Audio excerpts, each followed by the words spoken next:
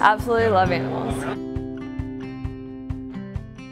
And I knew that I wanted to work with wild animals. I wanted to help protect them from going extinct. I was lucky enough to spend 10 weeks at the rhino orphanage in South Africa.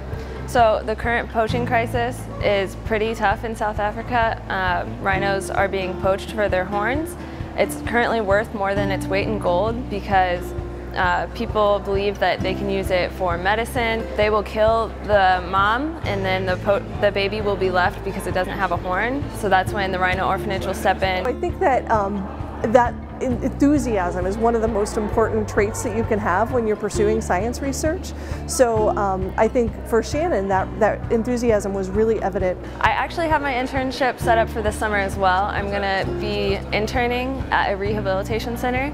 So I want to start getting some medical work under my hands. So I'll be doing baby squirrels, baby possums, and birds that get caught in like netting line because it's in North Carolina.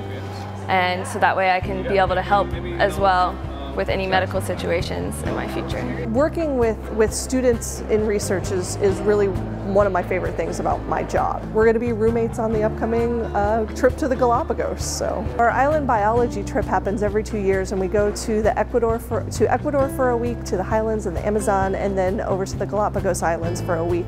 And part of it's just being able to compare the diversity, and the other part is really just getting to see some of those amazing organisms that really inspired Darwin's theory for evolution by natural selection, and to understand both the history of that and the current conservation challenges. I always knew that I wanted to do something like this, but I would have never imagined that in college I would have the opportunity to do so.